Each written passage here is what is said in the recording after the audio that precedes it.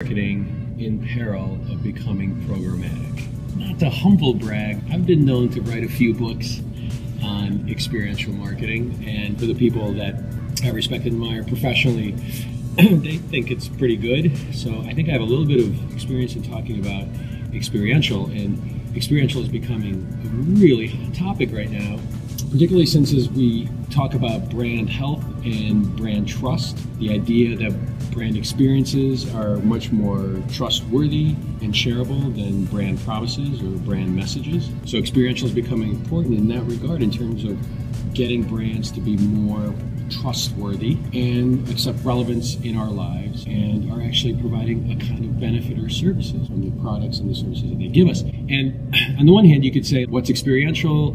You know, the Chevy ads that not actors, real people, you know, they've been running it for a year, maybe a little bit more. That could be considered experiential, where it's real people, you know, getting put into kind of staged experiences, but it's still kind of real.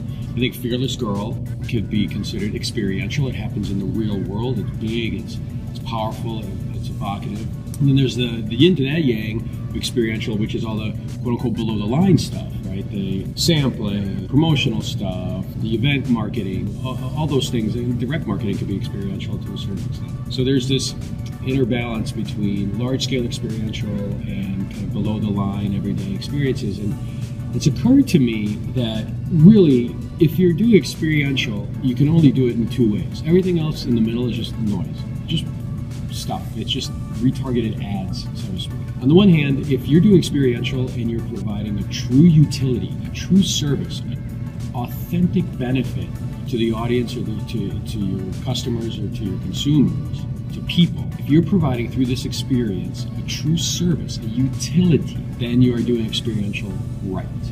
And if you're creating experiences, branded or not, or sponsored experiences that truly amaze people, inspire them, create this sense of, wow, I did not expect that, and somehow my existential approach to life is slightly tweaked. I've been inspired. I've been struck by an insight or a thought on behalf of a brand or an organization, and that happens in the real world in my life. I am amazed. Then you're doing experiential marketing right.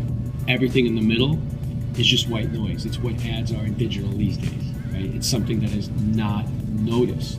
Sampling, not noticed. So if you're doing experiential and you don't want it to become just another piece of media, you don't want your brand experiences to be programmatic in nature, then there's only two ways of doing experiential marketing, my friends.